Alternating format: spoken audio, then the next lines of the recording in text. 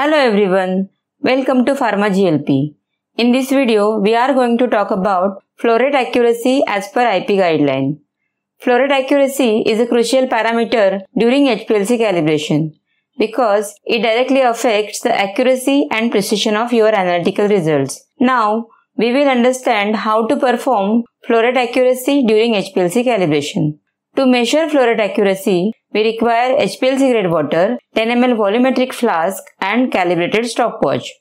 First, remove the column from the system and put all channels inlet in reservoir of HPLC grade water. Then, purge or prime all ports to remove air bubble from all tubings. After that, set the flow rate at 1.0 ml per minute, keeping 25% composition for each channel, that is channel A 25%, B 25%, C 25% and D 25%. Allow the system to stabilize for a few minutes. Now, collect the HPLC grade water from column inlet into a dry 10 ml volumetric flask and note down the time using a calibrated stopwatch required to fill the volumetric flask till the mark or lower meniscus of flask.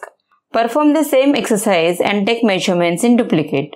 Then calculate the flow rate using the formula flow rate is equal to volume in ml divided by time in minute.